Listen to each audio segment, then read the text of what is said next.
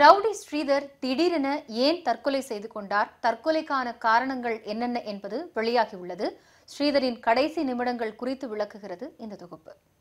நான் மிரட்டி சொத்து வாங்கணும்னு சொல்றவங்க எல்லாரையும் நீங்க வரவைங்க, நேருக்கு நேர் வச்சு என்னுடைய முகபாவனையும் நீங்க செக் பண்ணுங்க, அவங்களுடைய முகபாவனையும் நீங்க செக் பண்ணுங்க. செக் பண்ணி உண்மை எது பொய் எது, அப்படி நான் பொய்யானவனா இருந்து உங்களுக்கு நான் இது பண்ணிருந்தா நீங்க எந்த தண்டனை, அதாவது என்னை என்கவுண்டர் பண்றேன்றாங்கல்ல, அதை பண்ணவே தேவையில்ல.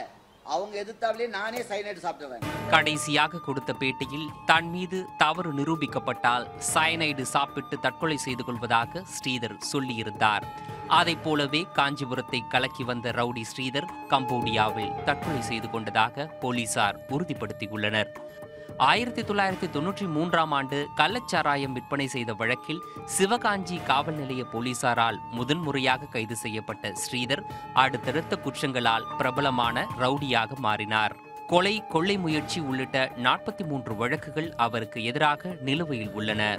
2015ஆம் ஆண்டு ஜூலை மாதத்துடன் இந்திய பாஸ்போர்ட் காலாவதியாகிவிட்டதால் துபாயிலிருந்து கம்போடியா சென்று தலைமறைவானார் ஸ்ரீதர்.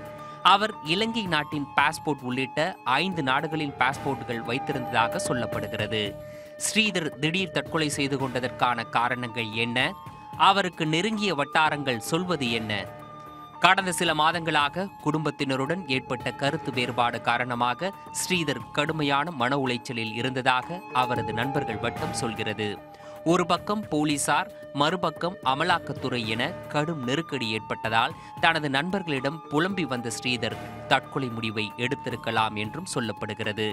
தனது மனைவி, மகன், மகள், சகோதரர் என ஒட்டுமொத்த குடும்பத்தையும் விசாரணை வளையத்திற்குள் கொண்டு வந்தது, சொத்துக்களை முடக்கியதும் கூட முக்கிய காரணம் என்கிறார்கள் காவல்துறையினர்.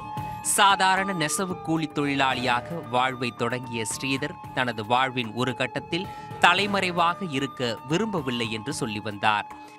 காவல்துறை அதிகாரிகள் உத்தரவாதம் அளித்தால் தமிழகம் திரும்ப விரும்பினார்.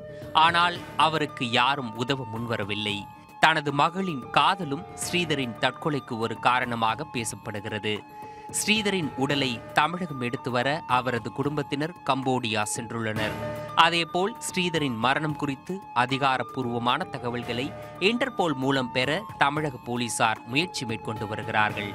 ஸ்ரீதரின் வாழ்க்கையைப் போலவே அவரது மரணமும் மர்மமாகவே இருக்கிறது என்கிறார்கள் போலீசார்.